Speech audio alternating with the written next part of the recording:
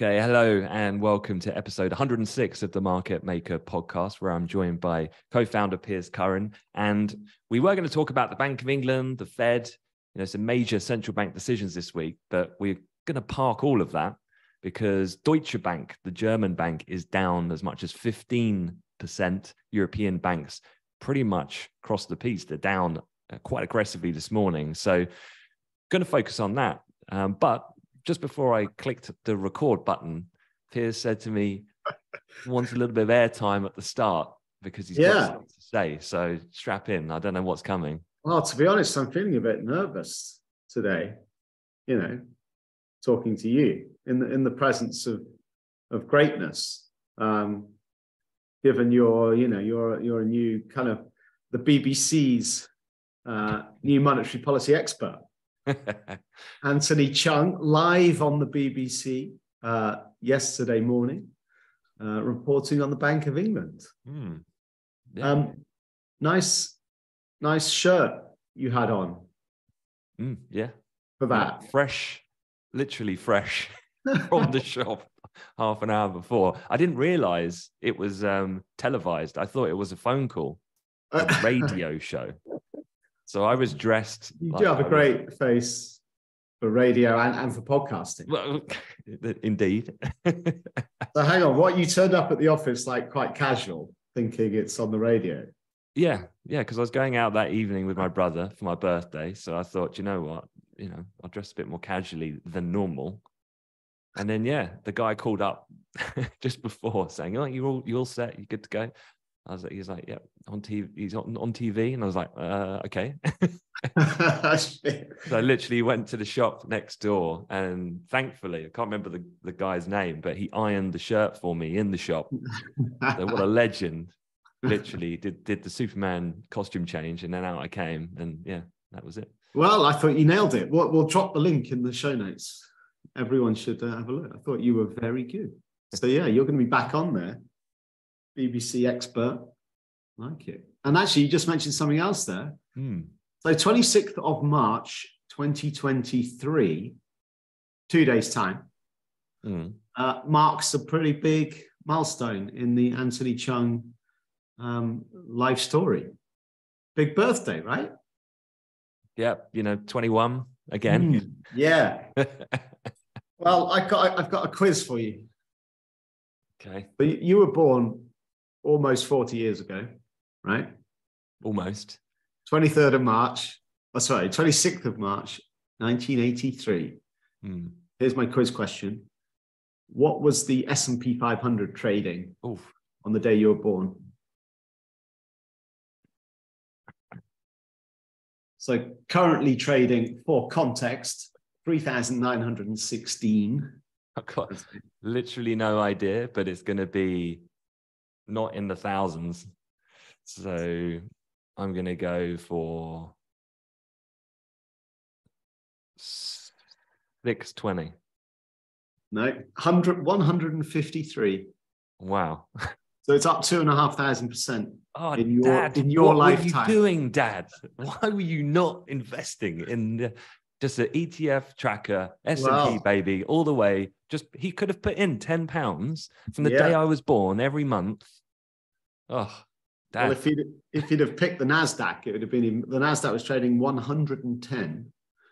Now it's at what, 12,600.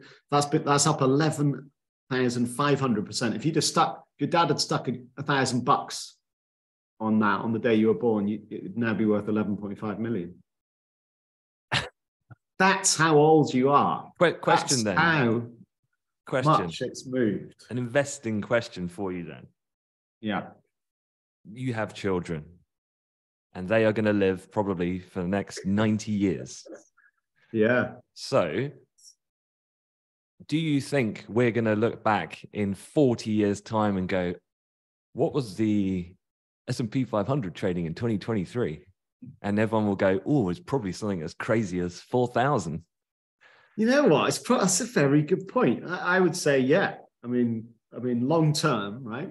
Equities have proven to be, comfortably the outperforming asset class. So why wouldn't it be the same for the next 40 years. Although there are certain indexes, I always go back to the FTSE 100 to kind of prove people wrong on this point, because the FTSE 100 index, well, actually, hang on, hasn't really moved for 20 years. It was kind of trading not too far off where we are now back in the year 2000. So the FTSE 100 index has gone pretty much nowhere. But yeah, US tech stocks. If you were talking like long term like that, 50 years, how would you feel then about this transition that's happening, the growth of China and Chinese companies? Well, it's going to accelerate tremendously over that period. But how do you feel as a Westerner investing in Chinese-oriented equities, given it's a communist country? Yeah, I guess you're asking what kind of where are my morals on the kind of spectrum? Not even that. Just how comfortable is that investment, given that, you know, like Alibaba, for example, and Jack Ma. Yeah. Oh, I see. On this tremendous story of success to the point where too successful, and then all of a sudden you're like, it's changed dramatically. But you would always be, surely you'd always have that risk factor that's not a thing in the Western world, and that doesn't look like it's going to change anytime soon. Yeah, I think investing in Chinese companies has definitely that kind of Xi Jinping risk, if you want to call it, in terms of what the Chinese regime might or might not do at any moment. That's definitely gone up quite considerably in the last few years. I don't think it was a thing. It was only really when he said, right, I'm going to change the constitution and I'm going to have a third term. And basically I'm going to become the permanent leader, and I'm going to start to kind of really change, really step up and take control of this country in the way I see fit. And so that's really happened in the last few years, right? And so that is definitely a risk now that investors have got to factor in. Yeah, but I'm not sure. I don't know. You look back, right? China rose to become what it is today, in the sort of 90s and the noughties. Okay, those were the kind of 2 decades where it really kind of rifled higher and became this huge economic superpower. But that's kind of done now, right? It's now a superpower. I mean, there's plenty of arguments as to why China's rise might stall. One of them being Xi Jinping and how he takes control, but the other one, and more importantly, the demographics of China. So it's really about, right, for the next couple of decades, who's going to be the next country that really kind of steps up and becomes a global force. So that's kind of what you've got to think about. Where do you put your money now? Where do you stick your $100 for the next 40 years? I don't know. It might be countries like Nigeria, for example. I think it's probably an African country that will now be the next in this kind of super cycle chapter where you've had big economies expand and become a global player. So yeah, something like Nigeria, I reckon. Okay. Well, I know somewhere where you might not want to park your cash for 50 years. Go on. Deutsche Bank. So let's talk Deutsche Bank. What on earth is going on? So they're down 15%. And we are just talking about one of the biggest banks in Europe, the biggest bank in Germany right now. So yeah, God, it's 15% now. Yeah, we've been chatting away on Slack all morning. And I think your first message to me was, God, have you seen Deutsche Bank's down 9%? And I saw that message like 5 minutes after you sent it. And it was already like 10.5% down by the time I saw it. And so I replied 10.5 and then 12. And now we're clocking in 14.3% down on the day right now and below €8. Deutsche Bank's in the crosshairs here and is on the slide. I've got a list of banks that I'm watching, and that becomes my red hot barometer for general market sentiment right now, because obviously this is a banking, well, crisis. I think we can definitely call it that when you get the likes of Credit Suisse, you know, going off the edge, you know, that it is a crisis. Whether it becomes a systemic, broad-based banking crisis, obviously still remains to be seen. But, you know, so the banking sector is leading sentiment here. So I've got a list of banks. So Deutsche Bank are definitely the ones in the spotlight right now today. It's now 14% down. Then it's in order in terms of the biggest downside for European banks, it's actually Nordea Bank is next. That's 10% down today. That's the Finnish, big Finnish bank, Finland, that is. We've then got next up's Commerzbank. So that's the other kind of German, you know, large bank, not as big as Deutsche, but Commerzbank's down 8.4%. We've got UBS are down 6%, SocGen are down 7%, SocGen, Société Générale, the French bank. So look, all these banks are down, you know, sharply. What I'm really looking for this afternoon is First Republic Bank, which is the US bank that may well be next, right, after the SVB and the kind of signature bank failures. So First Republic Bank could well be next. And they closed yesterday's session 6% down, just about held up above the $12 level. $12 was last week's low off the SVB thing. And I would say it's looking like First Republic Bank's share price will open below that $12 level, making new lows. And you really want to monitor how quickly that gets going on the downside this afternoon to really kind of shape just how big a kind of risk-off day we might have today.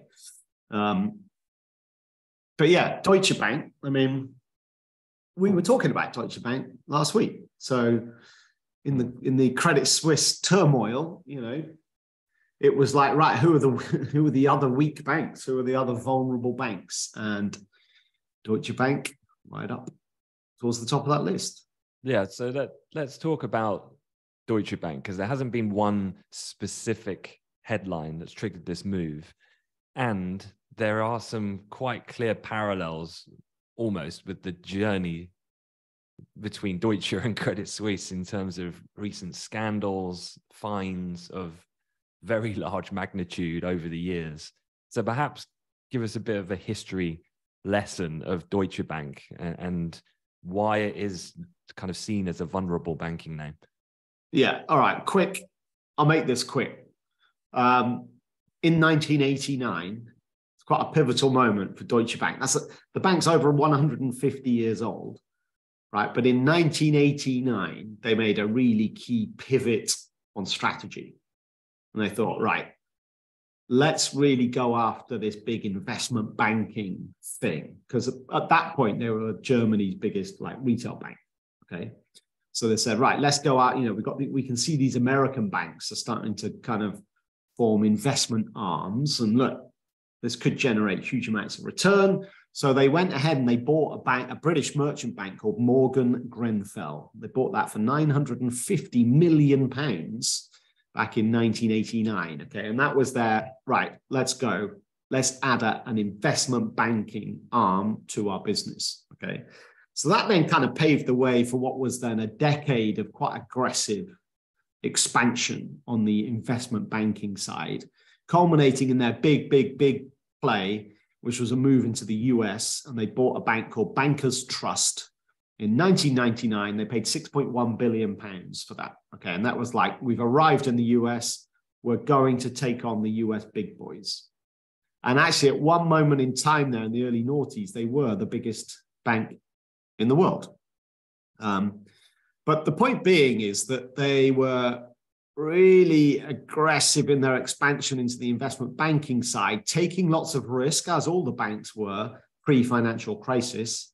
And it just meant that when the financial crisis hit, they were aggressively, you know, really exposed because of the aggressive nature of their expansion into that more risky investment banking side. Okay, those who have watched the movie The Big Short which if you haven't, I mean, what the hell have you been doing? It's the greatest finance-related movie of all time, bar none. But anyway, in that movie, there was a guy called Greg Lippmann, who was a trader. People will better know him as Ryan Gosling. So the guy Ryan Gosling was playing was this big trader, Deutsche Bank trader. And he very famously went against Deutsche Bank's. So basically, Deutsche Bank were in the business, like they were fully wedged into this CDO craze, collateralized debt obligations, which was essentially the derivative product that enabled investors and banks to get very leveraged exposure to the US mortgage market. These collateralized debt obligations were basically these derivative products that packaged up lots of mortgage loans. And there were different tranches.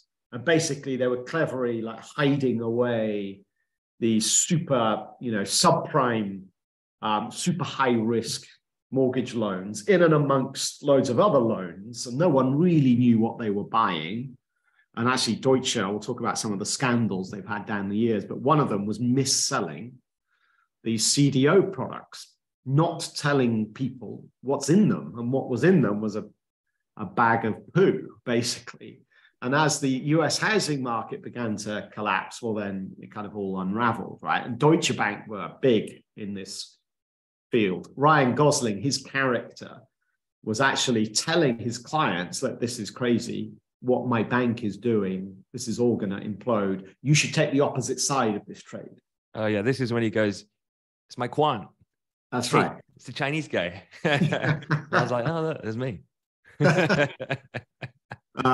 So anyway, right. So this all culminated in the financial crisis, and they got absolutely clobbered because they were so kind of leveraged up. Now, they just about avoided a government bailout. Okay. So they just about avoided it. And then in 2011, we had the Eurozone debt crisis, which for European banks was like a double whammy. Okay. You had the financial crisis, 08, 09, then the European debt crisis in 2010, 2011. And again, Deutsche just about avoided a full-on bailout, okay, but were like properly on their knees. Then what followed was a series of scandals and backdated fines for shenanigans. And so there's stuff around Russian money laundering they got done for. There was, I don't know if people remember, but there was this thing around the LIBOR rigging scandal. They got fined, I think it was $2.5 billion for their part in that. There was stuff around violating US sanctions because they were, I don't know, they had a number of clients in Iran and Syria that they shouldn't have been servicing. There was, the mis-selling of toxic debt in the crisis, and also lots of scandals, right? And they went through this period, I'd say, between 2007 to 2015 was a sort of 8-year period of decline and, trying to recover from the crisis, getting slapped by these ever bigger fines. And then in 2015, they had a change of leadership. This guy, John Cryan, came in to start what was a new direction, a new kind of restructuring plan. He didn't get on very well. And then in 2018, Christian Sowing came in as the boss. And he was previously, a lifetime employee at Deutsche, but on the private and the commercial banking side. And it was his job to go, right, let's properly unwind and exit all that investment banking strategy that we tried to do that almost killed us. And let's pivot back to what we're good at. Let's pivot back to our roots in Germany, our retail and our commercial banking. And then also they've got a big wealth management and asset management division. And it's like, let's try and restructure back to that. Let's cut a huge amount of costs. They were looking to try and cut 6 billion euros of costs per year, reducing the workforce, all the rest of it. And really, before all this has kicked off, like SVB, you would say they were back on the up. They had been through this multi-year restructuring plan, and it was working. Yeah, some of their earnings reports recently have been solid. Yeah, for sure. Really back, like really turned the corner and had come out the other side. that, people don't forget, right? People have memories of the crisis. And so when you have a new crisis, it's like, right, well, who do I not trust? Well, I don't trust those guys that were naughty in the past. Yeah. So, I mean, is that all this literally comes down to then? It's like we talked about before, it's just this invisible thing of trust. And when trust is lost and everyone heads for the door and people see that. So what's happened this week, right? I think, because you could argue, well, why didn't Deutsche get hammered on their share price off the back of the SVB saga and the Credit Suisse saga? Well, they did. I mean, the share price has been hammered, but not like it's today. It's like, right, Deutsche Bank are now the one that everyone's looking at. So why has that happened? I'd say, in a way, Janet Yellen is maybe a little bit responsible for this. I mean, you were watching, well, I guess this was on Wednesday night. It might have got lost a bit in the kind of Fed meeting. Yeah. So I shared a post. If you want to have a look, just go on my LinkedIn account. It's one of the recent posts I did. There was this great chart of the US equity market, the S&P, and it rallied. So you had this kind of dovish hike scenario from Powell. Markets were like, whew, it's a relief. Up we go. And then Janet comes out speaking pretty much at the same time, and just absolutely crushed the regional banks. They were down like 15 to 20% at the close. Yeah. So what she said was, she basically, so in the US, you've got this deposit insurance up to $250,000, right? And there's been this clamber of noise about, right, we really, you should increase the ceiling on that. And on Wednesday, she said, at the moment, we have no plans to increase the ceiling on that deposit insurance. Okay. So then, kickstart another big wave of selling for these regional US banks. That's because people are going to pull their money out, right? If you've got more than $250,000 in your bank account, then you're going to pull it out. Why would you not? So this has kind of triggered another little bit of a wave of deposit withdrawal. And, in the end, it's the deposits that are getting withdrawn faster from the banks that are vulnerable. So what's happened this week? Last couple of days, Deutsche Bank deposit withdrawals, right? And the credit default swap on Deutsche Bank. So that's the derivative product that essentially buys you insurance against that company defaulting and going bankrupt. And that's kind of spiked aggressively. And that's kind of kick-started then this big move to the downside on their share price. The thing is, it's like a big boulder, right? And if you just tip it off the top of the mountain and it just starts to roll, it is very, very, very, very hard to stop that boulder. Go and ask Credit Suisse. I was just having a quick look at the S&P right now as we're talking. The futures is at its low. So it's going to be such an interesting day and how we finish here. We're already gone through yesterday's low. So technically it's kind of ripe for some downside. And I just think North America is going to come in, and they're already dealing with that regional spillover you've just talked about. And now you throw in this European drama. That's all they need. I guess the next thing to say is, who's going to, because obviously Credit Suisse, right? You had UBS, another monster giant Swiss bank. And fine, that deal, well, it's been agreed in principle, I guess. The deal won't get done until later in the year. These things take a lot of time. But unfortunately, Deutsche do not have the same potential rescuer, right? There isn't a second monster giant German bank similar size to Deutsche. So we're in a slightly different situation here, I think. And I would say that if this did get out of control, and I'm not quite sure yet, I can't make my mind up. With Credit Suisse, I think it was pretty easy to predict what was going to happen, i.e. they're dead, right? They're going to have to get taken over here. I think with Deutsche, it's just a little bit hard. I'm not as certain about that, but as I said, the boulder is rolling. So I think the only kind of obvious option here would be the German government basically steps in bails them out, buys equity, a little bit like the UK government did with Royal Bank of Scotland and Lloyds Bank back in the crisis in 2008. So that's the only thing I can really think of. I can't see the Germans allowing a foreign bank to come in and be a rescuer. So that would be my sense here. But yeah, we'll see. Yeah, on that point, I was just having a quick look. So it was back in 2016, Germany was drawing up plans to rescue Deutsche Bank.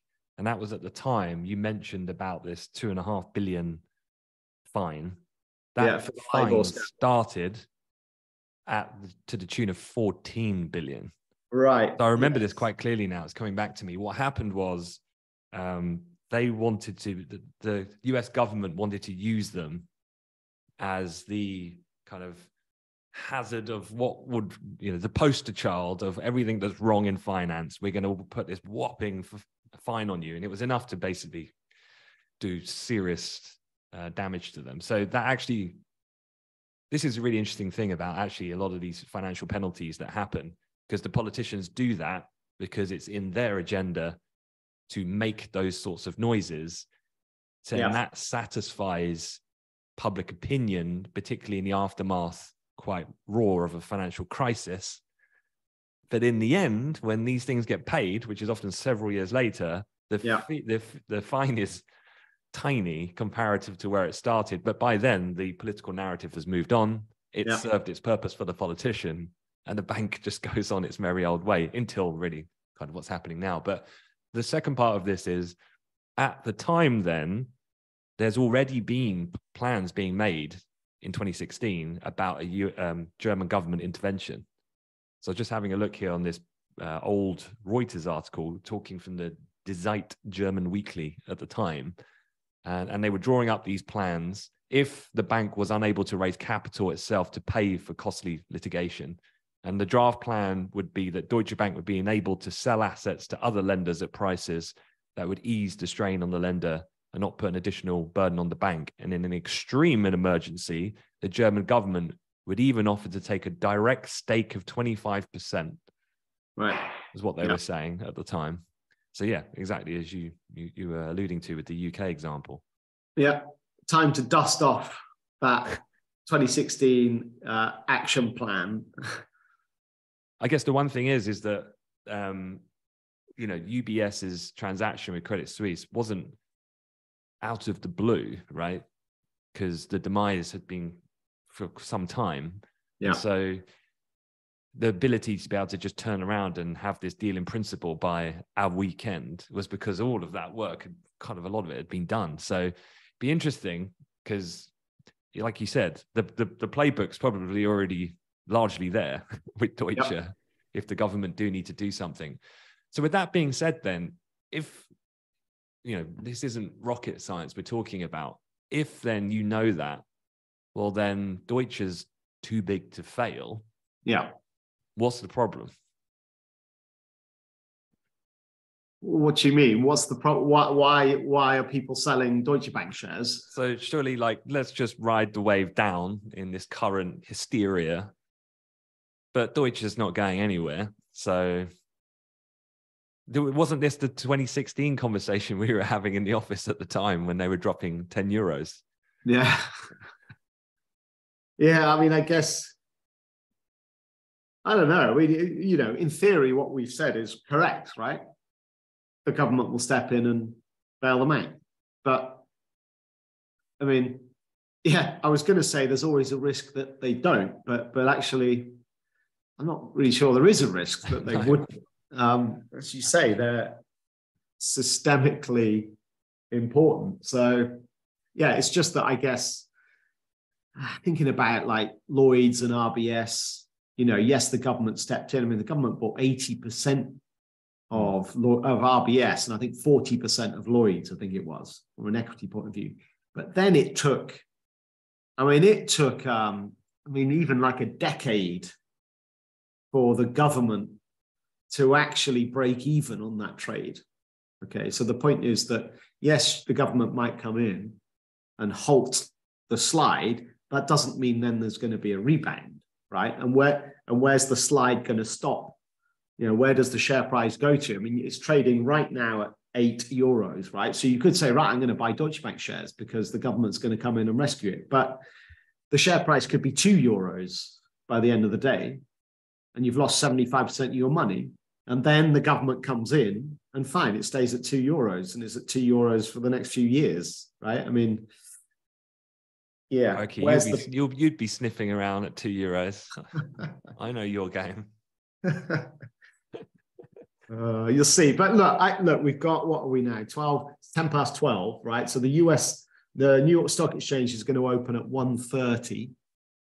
Okay, so we've got 1 hour and 20 minutes. And that First Republic Bank share price, telling you, that is the key here. And what happens to that share price in this session will tell you or point towards whether Deutsche Bank's going to hit a low here at €8 and stabilize, or whether there's another wave down. And I think there might be another wave down here this afternoon. Okay, well, on that somber note, we'll look to wrap. And one thing I'm going to ask for everyone who's listening is, if you aren't already a subscriber to this podcast, then please do hit that subscribe button or follow button, depending on your platform. There's normally a bell icon that you can hit, which means you'll get a notification every time a new episode comes out every week. I'm working on a current series, a 3-part series with a former MD from JP Morgan at the moment, which I'm going to have running in parallel with our weekly chats as well. So make sure you don't miss out on those. But with that, Piers, thanks very much. Cheers. Have a good weekend and happy birthday. The big 40. All right. Seriously old. Wow. Anyway, enjoy. Take care, everyone.